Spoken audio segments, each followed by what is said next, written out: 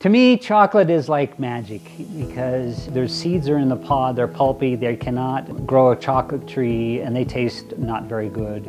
And once they ferment it and turn it and dry it, then I get a hold of it.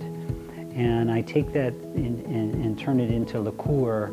And when I turn it into liqueur, or liquor as we call it, that's when it's a liquid chocolate. Then the magic is how I blend that with the other ingredients and the spices. Hi, my name is Steve Prickett. I'm a craft chocolate maker. My company is Eldora Chocolate. The quick version of what is the process is we take that raw bean and we roast it in a roaster to not only reduce the moisture in it, but also to bring out the natural flavors. At that point, after we roast it, we separate the hull from the inside nib or the chocolate nib.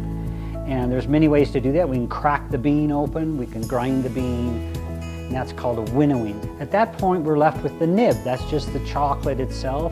The nib itself is about 50% chocolate and 50% cocoa butter. You can't see it, it just looks chocolatey. But that is the raw start of the process at that point. So we take the nib and then we put it into a drum that has a couple of rollers in it. We call it a concher, and it smashes the nib into fine particles. At the same time, it generates heat. The heat essentially melts the nib into what we call liquor or liquid chocolate. At that point, we grind it for quite a while, anywhere from 12 to 36 hours.